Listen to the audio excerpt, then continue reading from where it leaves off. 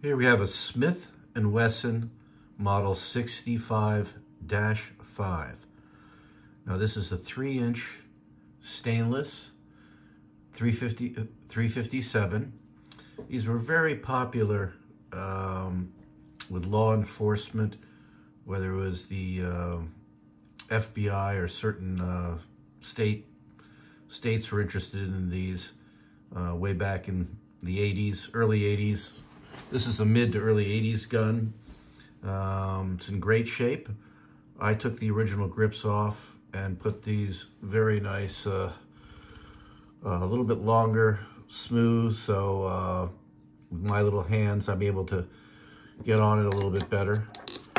But this is a very nice, I think you can probably see it in there somewhere, 65.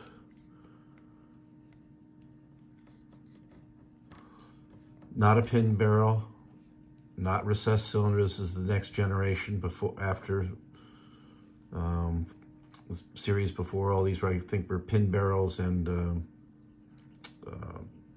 cartridges set recessed. Closes up, locks up nice, very tight. No wiggle forward. Brought this out this morning for our snub-nosed steel challenge today and had a great time with it, doing double action.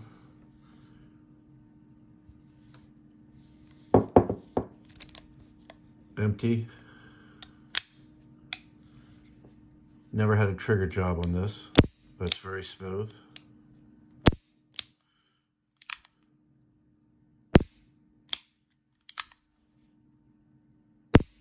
Just a little click, but we may do a little grinding on the inside and smooth it out for double because it's still a little tough. But all in all, beautiful little gun.